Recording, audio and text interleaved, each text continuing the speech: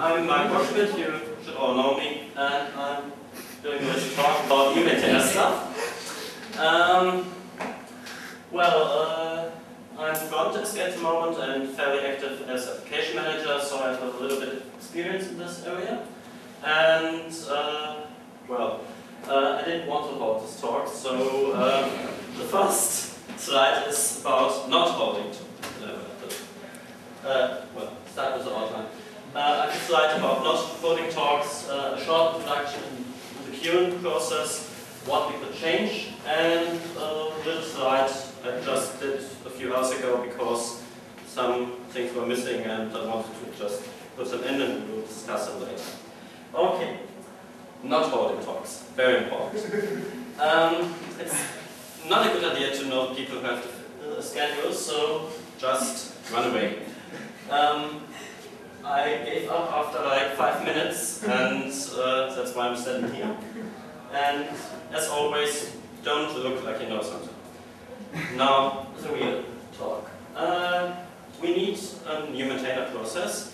There was a presentation at DevConf which was quite good and described why we need this complex process and complex checks. And if anyone doesn't know about it, he should just fetch the video and everything is okay. Just a few main points. We need new people who want to help Debian because old people drop out and the distribution is growing all the time. On the other hand, it's not further irritates me. We need we can't give out accounts just because we want, because it's creating security problems on our machines, which isn't good. And we have quality assurance problems because not everybody who wants to help really knows what he's doing. It's not a problem, they can learn, but we can't give them upload permissions instantly. The last point is a bit complicated. I personally think it's important to keep the number of developers relatively low, so we have at least, we should know everybody who's working in the project. Not personally, but you should have an idea who this person is, what he's doing, and probably should have already talked with him via IRC or mail. It's my personal idea of a project, but that's probably not what most people think. Okay. The queuing process. It's fairly easy. We have interested persons, they meet already existing developers, they advocate them, and after like 4 months at the moment, they get an application manager. That's not planned actually. It should be possible to give them application managers very fast. I shouldn't do that all the time. We aim to ensure that people have the same philosophical background as we have. So there's a part of the process which just checks knowledge about free software and whatever is related to that. And the other part is checking that they are actually able to help the project. That's not so important in one respect because it's just needed to give a reasoning to give them an account, but why should we give accounts for people who don't help us? It's useless. After the application manager has finished the checks, the report is created, front desk checks it, which is not very useful at the moment. The account manager checks it a few months later and creates an account after that. Well, not the account manager at the moment because he's not able to create accounts. The actual checks are not very good in my opinion. We have a lot of questions. Most of them are used to do like, what would you do if? Which is not very interesting, doesn't help very much, and just shows that people are able to read the documentation. No, it shows that they are not, but that's another... Yeah. Curiously, there are enough people who are not able to read the documentation, so it's has its advantages. There are a few tasks added in the last 18 months or so. The meditation thing is fairly old. I added the fix an RC bug and do some work and prepare an NMU and stuff like that to see that people are actually able to perform their duties as developer. The last thing is something most applicants don't know, but application managers are supposed to look at other work, not only at the packages that are submitted to the application manager, but also on to see what they are doing in the BTS and how they are interacting with other developers and users and bug submitters and stuff like that. It's not included in the report at the moment, which is not very good, I think, but I'm planning to change that in the next time.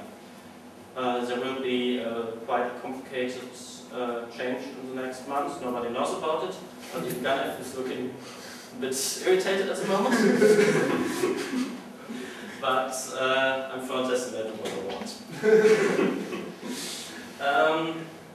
Yeah, we can go to the next slide probably. Yeah, you want? You didn't add there the new kind of. Yeah, we have. Here that they have to perform activities there. Yeah, we have dark instance, Debian archive script instance on one of Ganef's machines, but it's not mandatory to use it, and only a few application managers actually use it. I'm not sure how many, and most of them aren't active anyway. So I just see the reports after they were submitted, and only 8 or 9 people have submitted reports in the last 6 months, which is not very good. Mark, yeah? From my point of view, as seeing what is built on that from that archive, we have about 1 or 2 packages a week, which is yeah, but this corresponds to the fact that half of the applicants in the process at the moment are processed by 3 application managers, which are Jörg, me, and Craig Small, who's doing less work than earlier, but still does quite a lot. Not very good, but he does a lot of work. So, the advantages of the queuing process. We have the problem that many people are interested in being associated with Debian because it's cool and everybody should have a cool thing in their life and a cool email address and stuff like that. And the very long process filters these people. They just drop out after like 8 weeks or so and get rejected after some time. The questions at the moment lead to reading documentation, reading documentation, reading documentation. After some time, people learn. It's weird, but it takes some time and they understand what we want to hear from them. And we hope that they actually apply the procedures they've learned. Okay. Yeah. We have also a long time to educate people in the skills part before they get upper permissions, which means we can ask them to do sponsoring tasks like checking other people's packages. NMUs are very important because daily quality assurance needs NMUs a lot, and I want that new maintainers invest time in helping to assure the quality of the whole distribution. Okay, next slide. What are the problems of the queuing process? It sucks up a lot of time, and it's lost. We have a lot of answers which get to the report and are lost after that, and we will not see them again. This is obviously not very good because a lot of time is invested in writing them and checking them and discussions about them, and it's not very good. This hits people who are very experienced and are application managers therefore, so we need their time. And people who are very motivated and want to join the project, and we also need those people. So it's a bit, well, it's not really good to waste their time. The consequence is change checks to be based on actual tasks. That means doing stuff that helps Debian instantly, not after they got the account, but like in 10 minutes. So what can we do to use such a task-based check? I've started this with 2 applicants. One of them is not very active. I hope that will change. And the other one is Russ Albury. Some of you should know him. He's quite active on Debian release at the moment with one of the tasks I gave him. And well, he's the maintainer of he's upstream maintainer of a news server and Kerberos and stuff like that. He's fairly active in open source. So he's anyway an applicant who would join instantly, but well, I can abuse him. Okay, so what can applicants do? They can help maintainers to clean up the bug tracking system. Most packages, larger packages, have a lot of unchecked bugs. All bugs should be classified. That's reflected in the changes in the BTS recently. We have a new overview which shows bugs ordered in categories like patched and or patch provided, won't fix, confirmed, unreproducible, and unclassified. And that's where new maintainers can help without getting further permissions. They can look at bug reports, check if they apply, see if they can reproduce them, and perhaps find a solution, patch, whatever. Next point are WMPP bugs. We have a lot of them, most are useless. We have requests for packages that are 2 years old or more, for packages that are long dead upstream, are not developed anymore and actually not needed anymore. So it could be an idea to ask new maintainers to go like check 15 of the older bugs and close them, tag them, whatever, retitling them. And well, I'm keeping this very short because I have further slides about it. They can do sponsored QA uploads and NMUs. We also need that all the time because Debian is fairly buggy. And what Russ doing at the moment is transition support and management. He's asking maintainers to coordinate and is filing bugs to document what the situation is. And this is actually something that the release team is doing most of the time, but they always need help. So we could use active new maintainers for that too. So what can they do to, I've already did that one, just on the slide, but we just skip it. The purpose of this task is more or less that they can show to use the control bugs, that they can communicate with maintainers, with bug submitters, with other developers, and stuff like that. Cleaning up WMPP shows the same skills and knowledge about QA processes, because it's important to understand that you can't just close intend to adopt or so, because we actually need maintainers, and it sounds fairly dumb that I'm saying it, but I have seen people who have done that. So that's not very good. Okay. It shows social skills, especially that, because there are many intensive packages by people who have no time or not enough. They don't know enough about Debian to provide proper packages, don't find sponsors, and you need people who communicate this problem and help them either to learn enough to provide the packages or drop the effort. Okay, next slide. We need people who go through our packages and find packages that need help, which means often packages which have a lot of RC bugs, a lot of important older bugs, and find a way to solve their problems. That's either uploading a new version as NMU or QA upload, or removing them, or asking for a new maintainer. There are plenty of people that refuse or that are against the idea of non-maintainers. I know, I'm not one of not of one of them. It's, well, we will have to talk about it anyway tomorrow, about QA uploads and NMOs by non-maintainers and external contributions. But I believe we can use every help we can get, and it's not always enough to just provide patches in the BTS, but sometimes you just need someone who's caring about a package and preparing a new upload.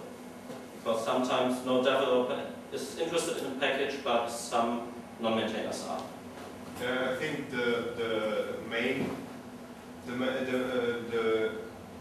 important part is that the sponsor is aware that if something goes wrong with the NMU, he's also responsible for fixing it because he has uploaded it. And yeah. of course, if the uploader later says, "Oh no, I only sponsor that," that's not okay. That's so not the okay. important part is, I think the important part is that the sponsor is aware that he's also responsible for the NMU. Yeah. As much as the preparer itself. I have the impression that some people in the project have gotten the whole idea of sponsoring wrong. It's not, I just check a package and upload it and that's it. They are responsible for this upload. Every bug they introduce with this upload is their responsibility. They can forward it to the applicant or a new maintainer or interested person who is doing the packaging, but if that person isn't answering, they have to fix it. It's their work. And some people who are going over Debian mentors and just uploading stuff without actually checking it or caring about the package enough to be able to check it. Okay. Yes. No, I've paused one.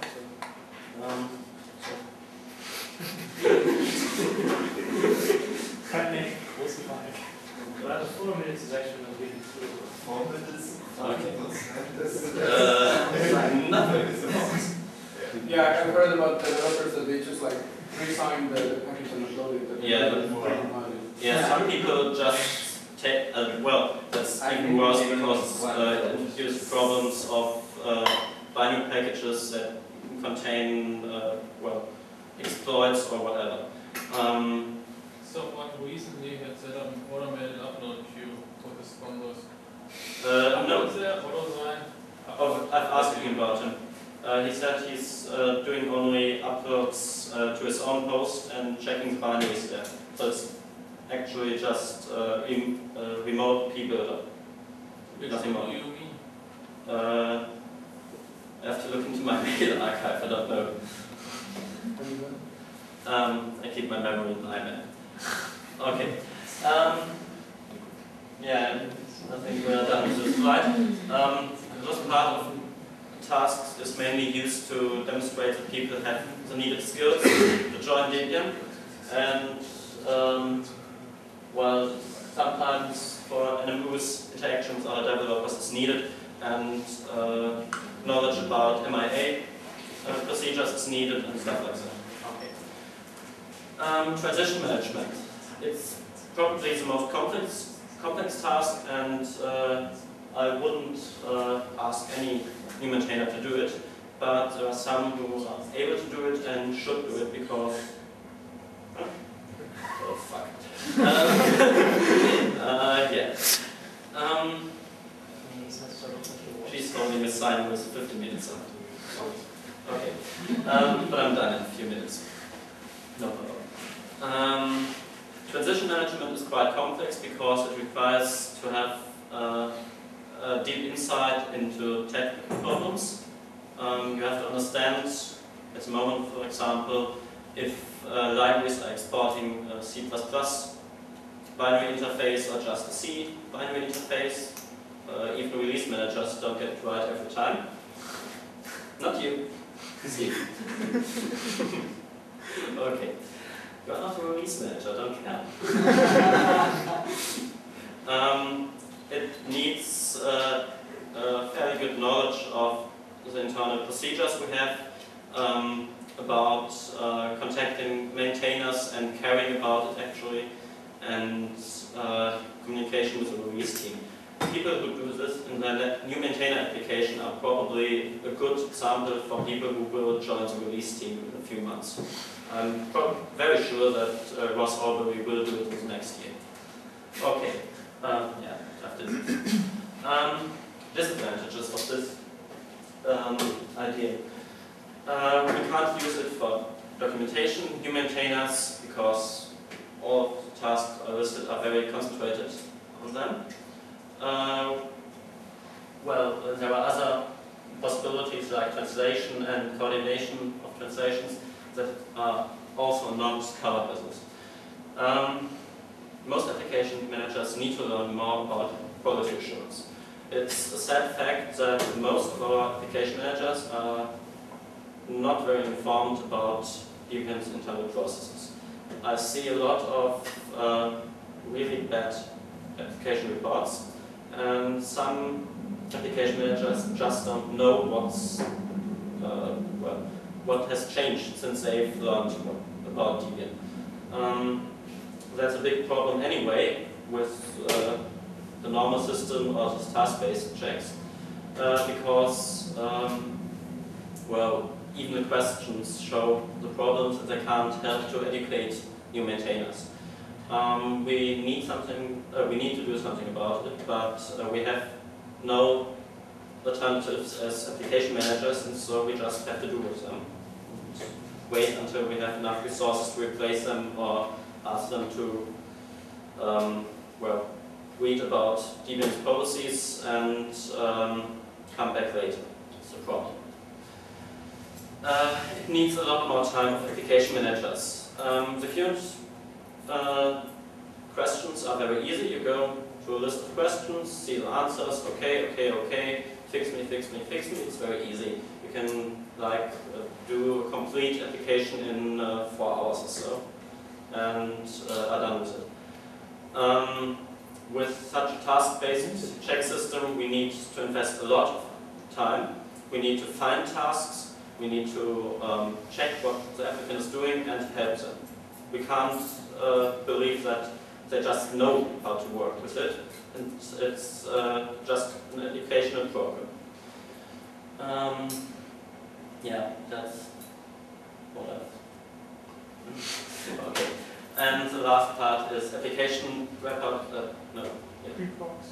reports are becoming less comparable because we have individual tasks and can't say he couldn't answer this question and this one, he's performing a lot worse than another applicant.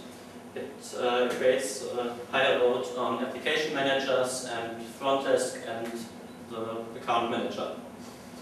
Okay, yeah, next slide, I don't have that much time. Excuse me. I Yes. see another disadvantages. How many? I see another disadvantages of your procedure. The procedure you explain. I haven't understood you, sorry. Sorry. I see another disadvantages. Just tell it. The disadvantages is when you find or you sponsor package from the upstream, and when the upstream want to be involved in Debian, it does not necessarily want to know anything about QA. He is focusing on this package. Well, does he need an account then? He could just use sponsored uploads. I'm not for giving accounts out to everyone. It's definitely a problem we have, that there are too many developers at the moment. People who would just need like 5 uploads a year and everything would be okay. And there are plans to remove inactive developers as far as I know. That's application account managers area, so he should comment on that. Okay, we could discuss it later. I think I would want to go through all my slides and then come back. Okay, advantages of check-based and checks. Becomes a lot more interesting. You don't have to go through a list of questions and then just quote from the policy or developer's reference. It attracts other kinds of applicants. At the moment we have a lot of applicants who are just interested in getting an account and don't have the needed technical skills, but know how to answer questions. And on the other hand, we have people who are interested in helping Debian, but are not able to concentrate on, I don't know, 40 questions for PNP and 35 for TNS at the moment. So we should change that a bit to attract another kind of person. Real tasks help to educate people. We don't need a whole educational program, but it helps to just give them some advice how to process their tasks and how to help inactive maintainers or stuff like that. It's better to do it with real tasks than what if something would happen, what would you do? It's just better. And the best bit is everything helps Debian. If you do a QA upload, it helps Debian. It's no problem. That's just a wonderful thing about it. Okay, that's almost my last slide. Consequences for the QA team. We as QA team need to accept help from outsiders. This means we need to document some tasks better. We need to allow people to just drop in and help and change a lot of things to just make them accessible for other people. That means, for example, we need to give read access to some tools like medicine or MA history or stuff like that to non-maintainers. At the moment they are kept on project machines and are only accessible through shared access, and non-maintainers don't have that. So we should, I don't know, for creating a web interface for all these tools, it's fairly easy. You just do a CGI with an input field and give out the output. It's no problem. I believe we have a medicine CGI at the moment. You have that? No, we have a medicine light that you can run on your own machine. Yeah, but Yeah, it's not. We have packages stepping out which lags about half a day or a day. And I developed this week a web frontend for medicine. Das heißt, es gibt wahnsinnig Internet Webserver. But that isn't official yet. Yes, I think when you develop a new frontend, you should ask the question if that information is supposed to be open to the whole world, or just to people in the new development queue. If you want just available for new developers, you maybe think about creating an alias project or something like that, and adding new maintainers to that project. No, I actually want to give free read access to almost all tools we have. Okay, the R tool is like MIA history is a bit difficult because of personal data. I think no, it's not personal data. I don't understand why it's personal data if you give read access to, I don't know, 900 developers. Yeah, at the moment 900 people can just go in the... Yeah, it's limited to a group of 900 people and not a few millions who have internet access. But I don't see a difference. I see. Actually. It makes a difference. Because we are all part of the project, so we have access to the project data. Has anyone actually looked at the stuff in MIA? Yes. You did, and you did? Okay. Yeah, well, 6 people or so. It's mostly not very personal. Yeah, mostly, but And can get indexed and there's a problem about doing it without asking for permissions. We shouldn't open our archives, but we should try to do. If we write mails in the future, we should just ask if we can publish it. It helps. Ask who? But the next thing. Yeah, if you like, won't answer, but there's no private information in that. Well, Mark, I think there are a lot of tools we really could try to open. And I would say medicine, for example, is something we definitely could open to the world. Because the information is public, it's just, medicine is, in my opinion, the nicest tool to access this way. So that would be cool, of course. But there's other things I think we really need to be very careful about. I think something like MIA history is more problematic. And I think what's important is we should start with the easy ones. And I don't have any issue to say, oh, I'm your application manager. If you need some output from this tool, please tell me and I will just send it back to you. Well, for example, restricts us to people who have an application manager.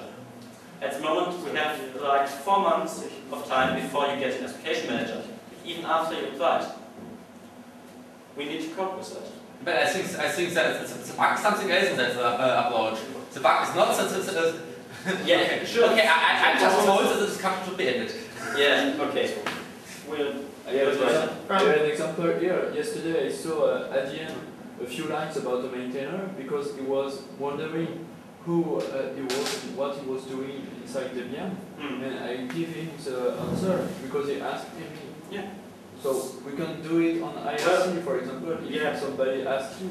But if you give the information out anyway, why don't create a web page? No, because it's different. But really we should okay. Well, we should proceed and then we'll discuss it later, okay? Yeah. And then we round you, Okay. So the last thing is actually the QA team should provide a list of tasks that can be done in the application process. Things that can be checked, like we know this package needs help, and or we have a list of packages that need help, and we have transitions that are pending. We have people who need to be asked if they're really MIA or just not active at the moment, but will come back in 2 months or so. And we should make this more open at the moment. It's very complicated at the moment to get information. It's spread all over the QA pages. You have to look there and there and there. It should change. Okay. So, well, let's not do this slide. I'm done. Okay. Now we go over the package maintainers. Well, that's one of the main problems I have at the moment. I want to move away from questions, but I have no idea how to do this for translation or documentation people. Why? I need to learn that. They have just other tasks, or not? Yeah, but documentation tasks. We have some templates for the documentation tasks are usually much harder to do. I think it's easier in a way because people applying for documentation, new maintainership will almost always be active already, and they will always already have a track record in that area. So you can just take what they have already done as the task, really, which is what happened in my case. Yes, but what I would like to add is that we have a problem. Once the key is inside the keyring, you can upload a package, even if he has no knowledge. There's no problem. So it's a problem. It's a problem. People don't know anything about package uploads. I don't know anything about package uploads. Just But- don't upload. But the project trusts Franz that he won't be uploading things that he doesn't know about. That's why I think the current TNS and PNP part is very important for people going that route, because at least they will have the policy and procedures in their head, and they will know where to go with questions if they do decide they want to start uploading. You have to trust people in the project a bit to be sensible about using the rights they have. Although on the other hand, I have said before that I wouldn't mind personally if there would be a split in what the rights people get. There's basically two options, or trust or... But if we move to a more task-based situation where we are asking people to learn about uploading if they want to, and then we get all the people that want to do documentation by just like checking the documentation translations that they have done. So what do we do with those two types of people when they get to the end part? Do we separate a new key ring for people just doing documentation uploads, or we don't allow uploads at all, and we just like put those people able to access the machine to get information about Madison or to get about information or what? Well, the basic question is first, what is a Debian developer, I think.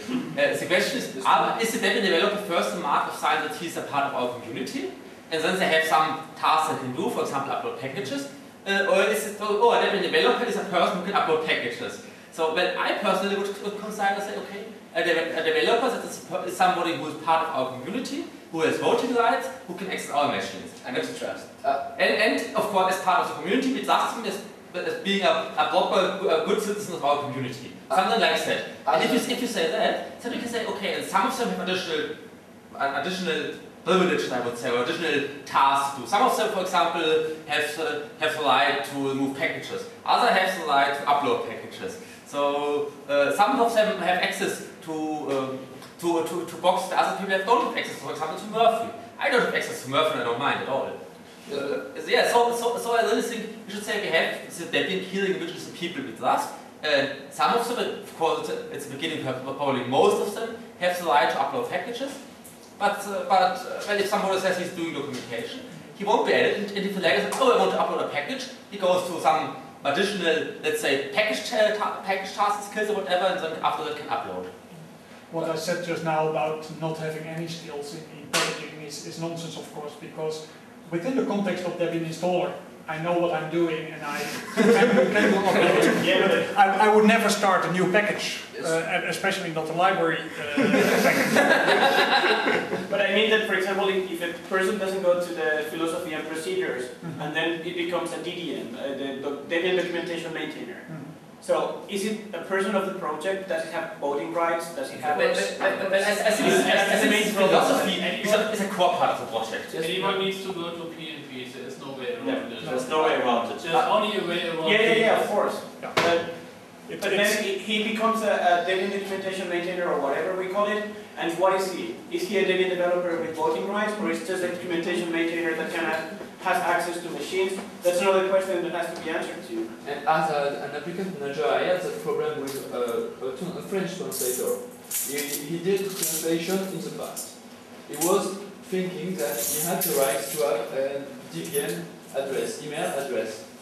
He goes to join.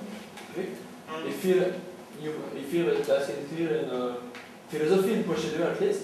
Then I took the application and I said to him, no, you are. He was inactive, completely inactive for more than 1 year, and the only rational reason to reject him was that no, I can't insert your key in the keyring because you have the possibility to upload. That's a wrong reason. Yes, that is a wrong reason. That's true, but he had worked a lot in the past. If he was inactive for a year, that's a good reason to reject him. Yeah, but rejecting him because yes, but he was pretending that he was threatening me. In fact, sorry, but that's true. Hey, but frankly speaking, we had a huge plan where due to that problem.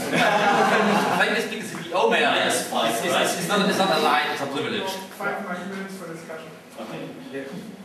I don't think we should talk too much about documentation people uploading crappy packages. Yeah, because it can just be the other way around. We have like one documentation developer a year, so it's not worth discussing it at the moment. Yeah. And I've already asked Franz if he would do application management for the next person who's interested in doing it. He did say he would think about it, but we have launched.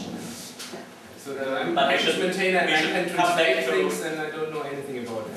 So I think we should come back to it's always a problem. I think the real reason why I got in very easily in the end is because I showed a broader interest than just documentation. I think that was a large part of the decision. You really want to have people in the project who are interested in Debian and in working on Debian and getting Debian further. You don't want to keep them out because they don't know C or whatever and those people are projects have no idea. No, I know that, but they have probably better background than I do a lot of the time. Yeah. I think one general goal of the NF process is to check whether people are generally interested. Yeah. So, and if they are able to show that they're interested in packaging, documentation or whatever, we can trust them that they do reasonable things, and so we don't have to discuss too much about whether they will abuse things. We should enable people to do stuff. One of the problems when you sort of use the labor of new maintainers to propel Debian forward is that you sort of run the danger of exhausting them. Yeah, but at the moment we ask them to answer stupid questions. I understand. I mean, it's using them in another way.